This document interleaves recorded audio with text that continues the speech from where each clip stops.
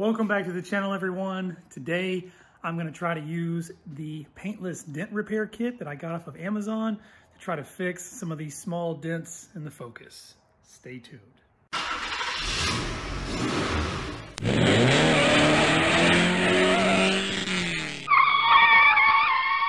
Here is the kit that I got off of Amazon.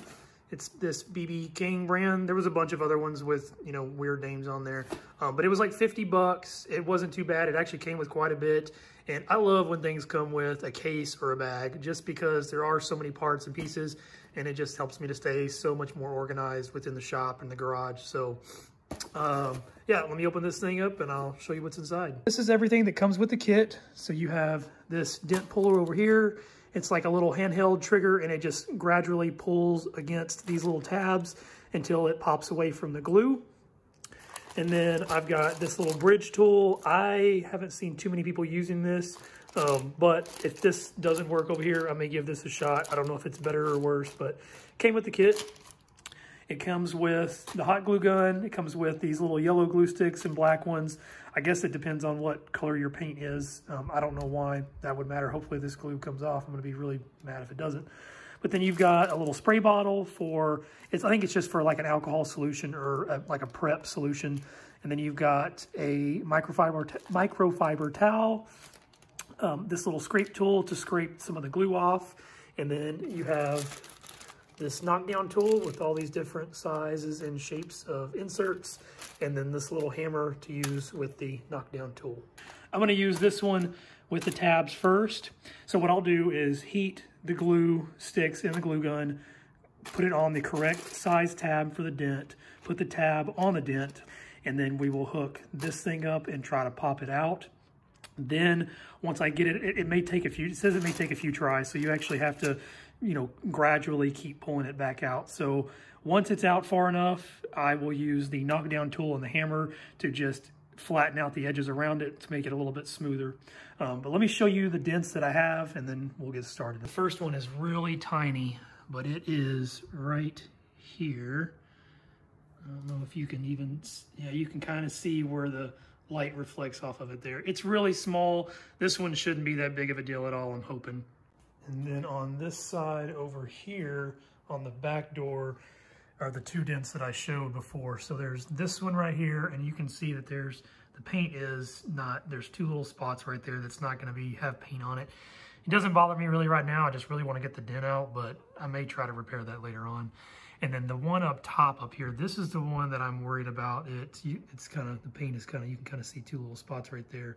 But this one is creased, and that's what worries me about it, because I don't know, it's not just a single dent in, so I don't know how that's gonna pull out.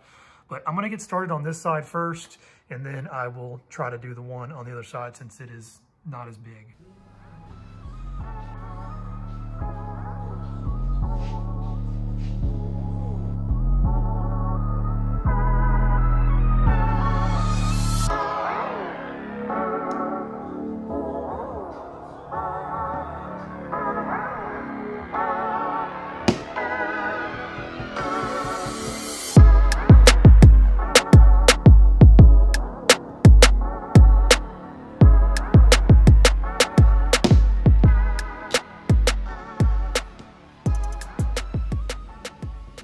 All right, guys, so I've been using this little round one here on the bottom dent, and it's working, but it's coming out very slowly. So I wasn't even thinking, I'm like, why am I not doing both of these at the same time? Because it comes with plenty of these little pullers.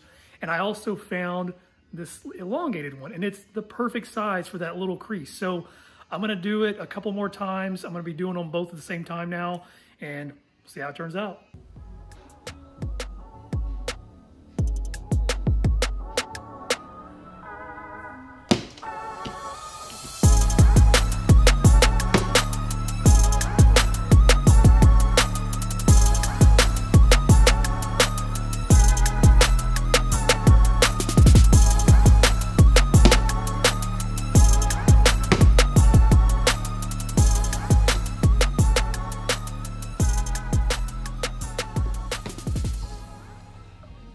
I've done about 6 or 7 pulls on this thing now. I've been using this little round one on the bottom dent.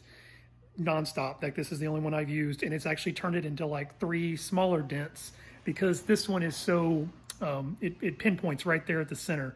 So what I've been doing is just hitting those little small dents specifically in those spots and just moving it around. And then the top dent, I've used this long one every single time, and it's worked so good. I can't believe, I'm really shocked at how well it's worked. But it's pulled it out and it's actually turned it into 2 smaller dents as well. So what I'm gonna start doing is still using this little round one, and I'll probably just alternate it between the 2. And then I'm gonna use a couple of these other small, flat, round ones. So I've got this one that I'm gonna try out, and then this one, which is the exact same one as the one I've been using. It's just a little bit bigger. But I think because of the fact that it's curved, I can get it to pinpoint right there in the center on the small dents that I need to get out. So I'm gonna keep doing it. I'll probably do a couple more pulls and show you guys, and I'll let you know how many times I do it, what it takes, and then we'll go from there.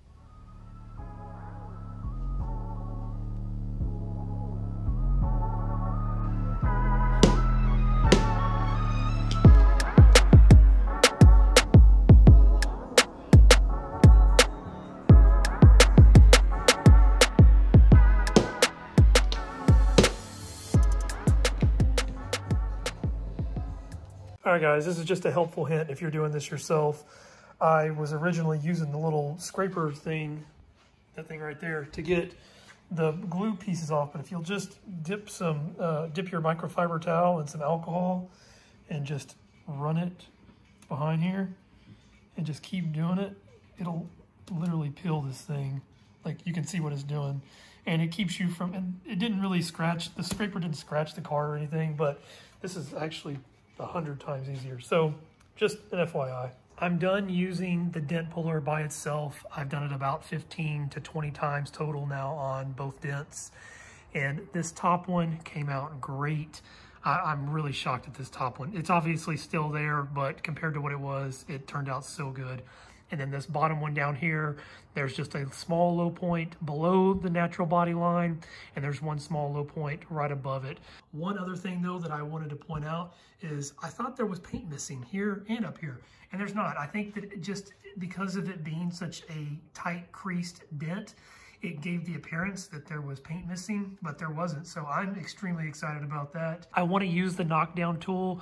I'm gonna order a dent light or a line board. Supposedly, it's supposed to help you see where the high points and low points are a little bit better. I don't know how well it's gonna work, but I'm gonna try to find a cheap one on Amazon, and I will see you guys back in a couple of days when I get it in the mail. All right, guys, so this is the line board. I got it off of Amazon. It was like 30 bucks. It was one of the cheapest ones that they had with a light actually on it.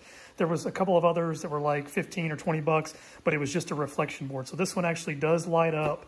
It has a little plug on one of these sides over here, and then it's just a USB. It's actually an extremely long USB cord that just plugs into the side of it. So I'm gonna get it all set up on the car, and then I'll show you what it looks like. This is how I have it set up right now. Basically, from my understanding, is the light needs to reflect on the dent in the direction that the dent is going, if that makes sense. So since this dent at the top here was angled out this way, I've kind of got it curved, and it works. You can see where it folds in, and you can kind of see where it fisheyes. See if I can get a good example. You can see where it fisheyes right there. So that's a low point, and then where these black lines are kind of going in, that's a high point. So what I'm going to do is use the knockdown tool to just kind of hit those edges around it, and then use my dent puller again to pull the center out. And then I will do the same thing with the bottom dent down here as well. I probably won't keep the light on it while I'm working on it because this body line is really throwing me off, and I'm, again, not an expert. And so you can see where it's all waved back right there, and that's just kind of, I don't know, it's messing me up. And again, down here, this body line is probably going to throw me off. But I may try to show you guys the other side because that dent is on a very, very flat surface, so I may be able to use it a little bit better over there. With this knockdown tool, it does come with a bunch of these different inserts. This is the one that I've picked that I think is going to work the best. It comes to a very narrow end down here, but it's rounded, so it's not going to create any extra little small low points. So I am going to start off using that one. I'm hoping that's the only one I'm going to have to use, but I may end up going to this one as well. It is flat, but for some of those spots, I think this one may work better. And then the other one that I liked that I think I may use is this one. It does scare me because it is very, it's harder, and I don't want to create any extra low points. But for now, I'm going to use this one, and if anything changes, I will let you guys know.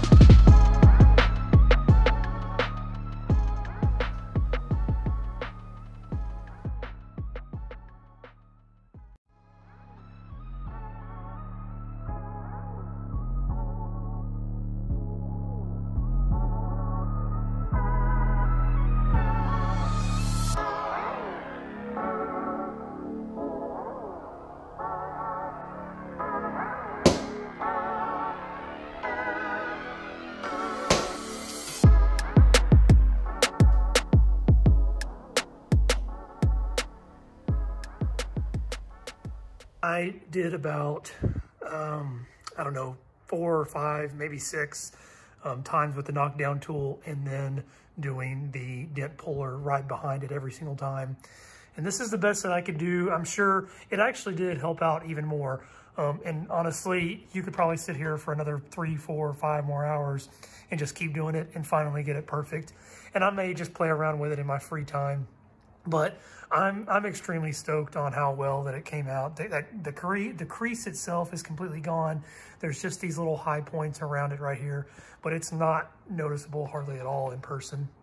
And then this one down here actually came out really well. If you look at the body line there, I mean, it shoots straight across.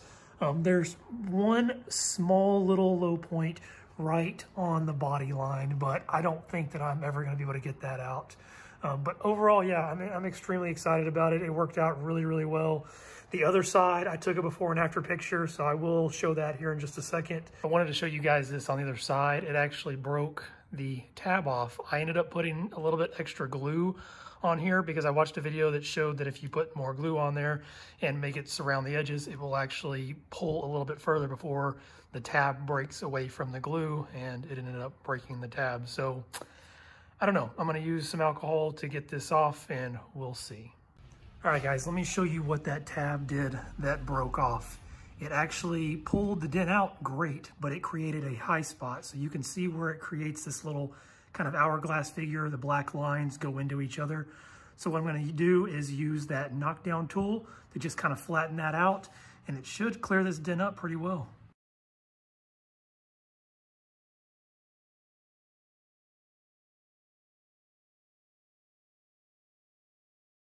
All right, guys, so overall, I'm pretty happy with how the dents came out. I wish that I could have gotten them 100%, but I'm not a professional, and I'm pretty sure a professional could probably do it.